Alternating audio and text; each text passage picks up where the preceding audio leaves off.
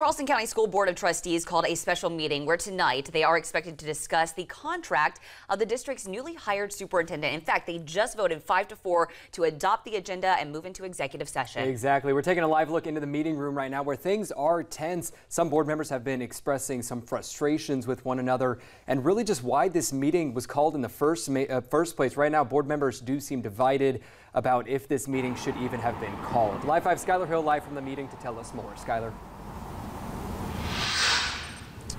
Part of tonight's meeting is to discuss Dr. Eric Gallien's superintendent by a matter that's called personal matters. Now, 4 members of the Board of Trustees called for a news conference today to discuss the unexpected meeting today. Now, these 4 people were Courtney Waters, Darlene Dunmeyer Roberson, Darren Lee Calhoun II, and Dr. Carol Temple. They claimed that the special meeting was put together by the Moms for Liberty-backed members of the board, and they did not allow for the rest of the board to be, quote, privy to the purposes of the meeting.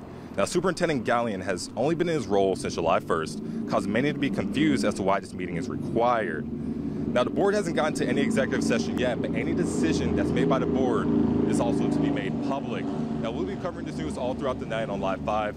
Live in downtown Charleston, Skylar Hill, Live 5 News.